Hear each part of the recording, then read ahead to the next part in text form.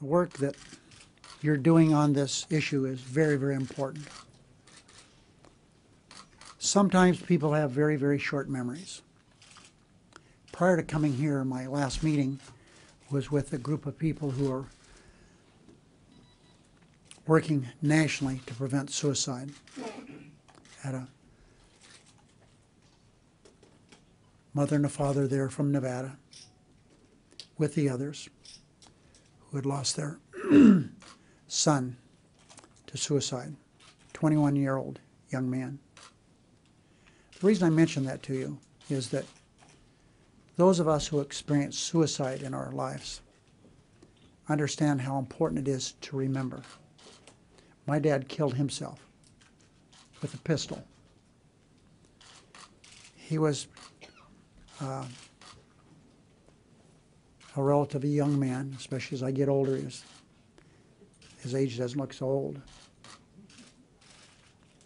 We have to remember what took place in Connecticut, at that little elementary school, and can never take those names out of our minds. 26 little boys and girls, and 6 educators. Your responsibility is to make sure that the American people do not forget what happened there.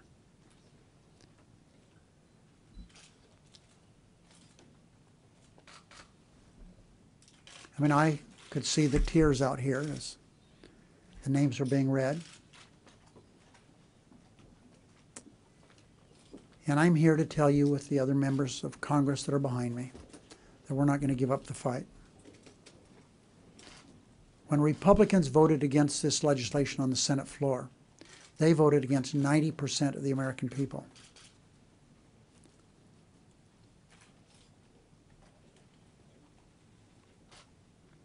The fight is not over, it's just beginning.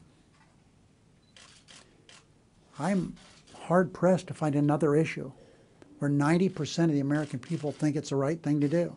This is the issue. 90% of the American people feel that someone who has mental problems, severe mental problems, and is a criminal shouldn't be able to buy a gun. No wonder 90% of the people think this is the case. But I want everyone here to understand the writing is on the wall. The Republicans who voted against this, the writing is on the wall.